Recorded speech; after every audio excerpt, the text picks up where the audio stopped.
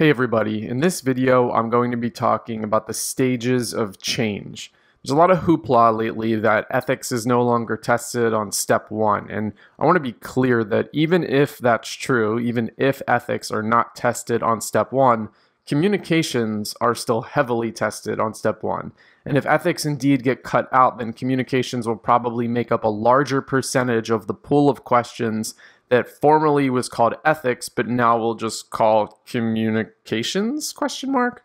So what I mean by that is that even embedded within a communications question, you might need to know content that you previously needed to know in the ethics section. So if they're giving you a question that has all those answer choices and various quotes that you could use, you may still need to know the principles of medical ethics in order to answer a communications question. Now, the stages of change is a topic that kind of touches all of those categories. It's a little bit of ethics, it's a little bit of communications, it's actually also a little bit of psychiatry. So it's a very high yield topic. It shows up a lot. I'm sure you're familiar with seeing practice questions like this. And a lot of people get tripped up on these questions. My philosophy is that these should be super easy. So I want to go through these one at a time, explain everything that you need to know so that when you do get a question on the stages of change, you look at it as free points and not as something where you're like, I can't believe I'm getting this wrong. What has my life come to? Why did I go into medicine? I should have been a lawyer. All right, so here's a chart. You guys know I hate charts, but this is really the only way to put all this information together. So let's go through each of the stages of change one at a time. We'll define each stage, and then we'll do an example, like a clinical example, and we'll go through that clinical example explaining where the patient is at every different step or every different stage. So the first stage of change is pre-contemplation. And in pre-contemplation, the person does not yet acknowledge that there is an issue or that there is a problem.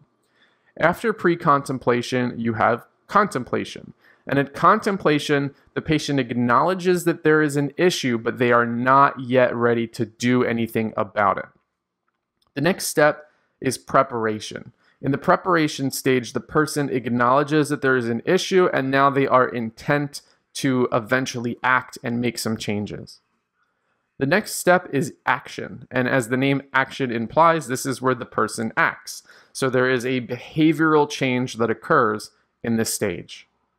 The next stage is maintenance. So following action, after the patient acts to change their issue and to modify their behavior, now they enter a stage where effort is made to sustain the action stage.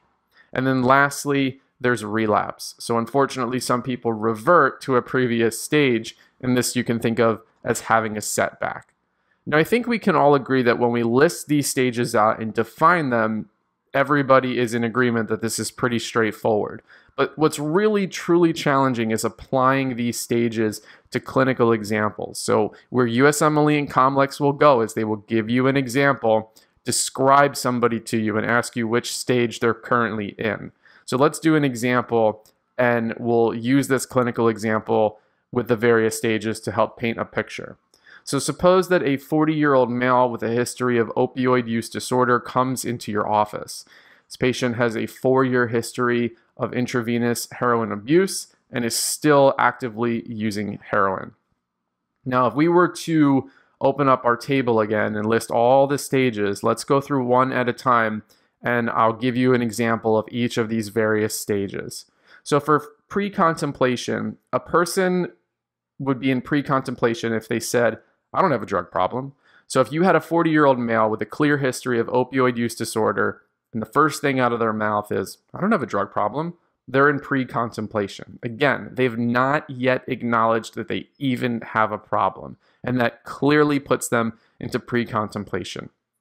If, in fact, this person was in contemplation, they might say something like, I know the heroin is killing me, but I just can't take the time to go to rehab right now.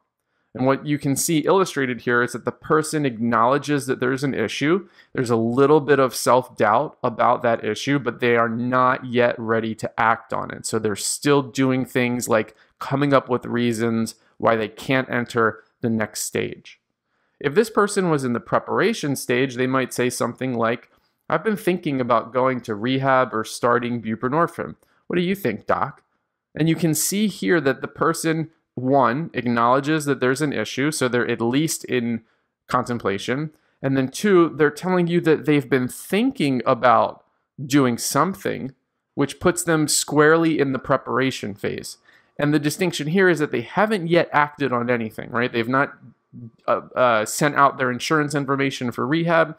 They've not asked to be put on buprenorphine. There's no action yet. There's no behavioral modification yet. There's just thinking about it. They're kind of outlining the steps. You might infer that they've Googled a little bit to see what treatment for opioid use disorder looks like, because clearly by using the terminology rehab and buprenorphine, there's a little bit of education there. So they've done some research. They've prepared. So this puts them in the preparation stage. The next stage is action. So if someone was in action, they would have acted, right? So in this example, the person might be in an inpatient rehab on the phone with you, and they're like, yeah, I feel so much better. They took action. They modified behavior, all right? That's the action stage. Now in maintenance, this person might say something like, I've been on buprenorphine for a year now. So they're undertaking some step to sustain the action. So the action was changing the behavior and actually acting or modifying it. So they went to rehab. And then presumably when they got out, they went back to your office and you put them on buprenorphine, and now they've been on that maintenance medication for a year. So they're actively maintaining the behavioral change. And then relapse, pretty easy. This person relapses on heroin and unfortunately uses again for the first time in 18 months. And then that kind of bumps them backwards into a previous stage.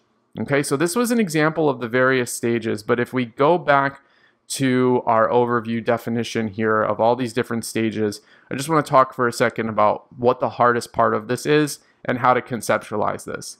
So because USMLE and COMLEX, it wants to challenge you, honestly, they're probably not going to give you a question where the person is in pre-contemplation, maintenance, or relapse. Because as you can see here, those stages are extremely distinct, and there's no controversial, like, you get a question on those stages, you know exactly what it is. Pre-contemplation, they don't even know they have a problem, so it's the easiest one to answer.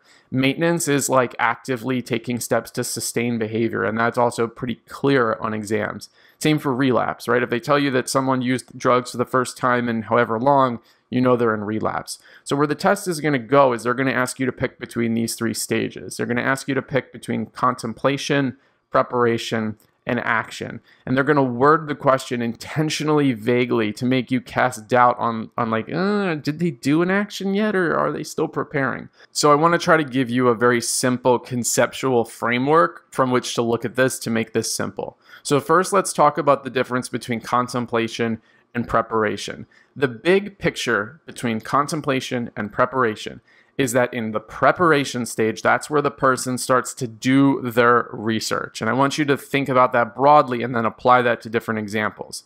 So contemplation, the person has some self-doubt. Imagine like the angel on one shoulder and the devil on the other, and they're arguing back and forth. The person knows that there's a problem, but they're still not squarely focused on lining up the steps to fix that problem because they have the self-doubt. They still have the devil on the other shoulder that's like, no, man, you don't have a problem. It's great. So they know that there's a little bit of a problem, but absolutely no step whatsoever was taken to do any research. So in this example that we did, it would be like researching what the treatment for opioid use disorder is. That would not have even happened. You can think about other examples as well. If the person doesn't go online and like look into what's going on surrounding their problem or talk to any friends about their problem, and it's literally only a conversation within oneself where there's a little bit of self-doubt and a little bit of recognition that there's a problem, that's your cue that the person's in contemplation.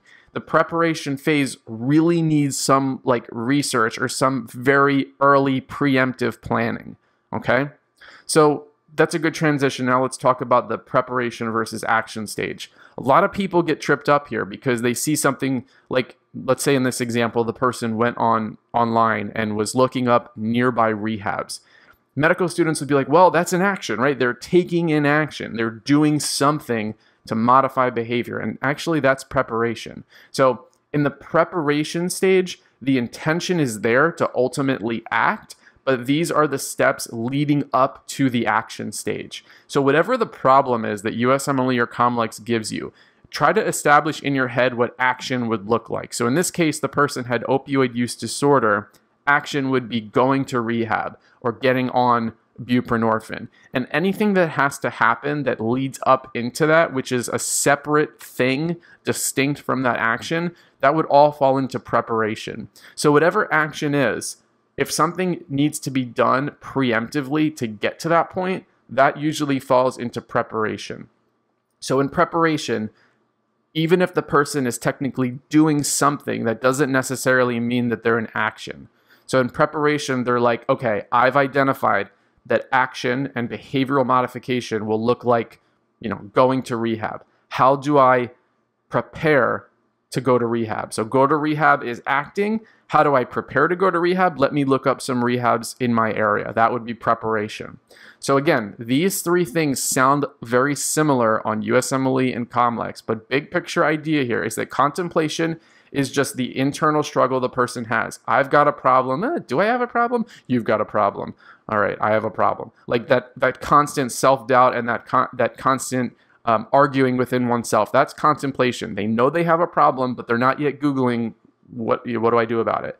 Googling what do I do about it, taking preemptive steps to figure out what is the action, that's preparation. And then the actual changing or modifying of the behavior, that's action. So try to keep these three things separate. They're very challenging. On exams, it's going to be very stressful if you're not able to keep a big framework here. And the last thing that I'll say is if you're taking USMLE or COMLEX and you're not sure which of these three to pick, just go with your gut. A lot of times people talk themselves out of the correct answer, and a lot of research has shown that when you're taking exams, your gut is usually correct. So don't look at a question and be like, this feels like preparation to me, but I'm going to choose contemplation because blah, blah, some arbitrary reason. Just go with your gut if you have to guess. That's usually always the correct answer. So hope this was useful to everybody. Best of luck. Keep up the awesome work that you guys are doing.